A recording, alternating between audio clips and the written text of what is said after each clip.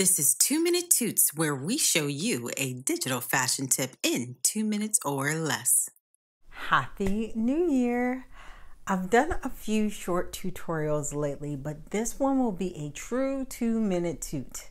And the reason I wanted to do it was because showing an avatar barefoot seems like it should be a simple thing, but for whatever reason, I initially could not figure it out. Now, switching shoes, very simple. One of my favorites right now that is available for free in the marketplace are these white Sambas. And all you need to do to dress her in them is to double click the thumbnail. But say you're dressing an avatar for the beach or for bed, something where you don't necessarily want her in shoes, so now I have to take her shoes completely off.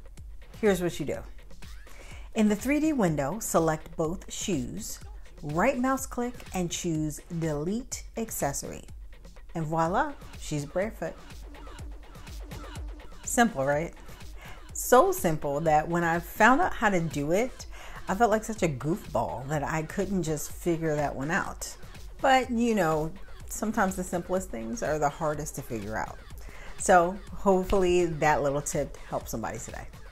Thanks for watching today's video. If you are new to Clo3d and you could use a bit more help learning the software, check out the link in the description for more information about my online class. Don't forget to like, comment, subscribe, and share this if you found it helpful.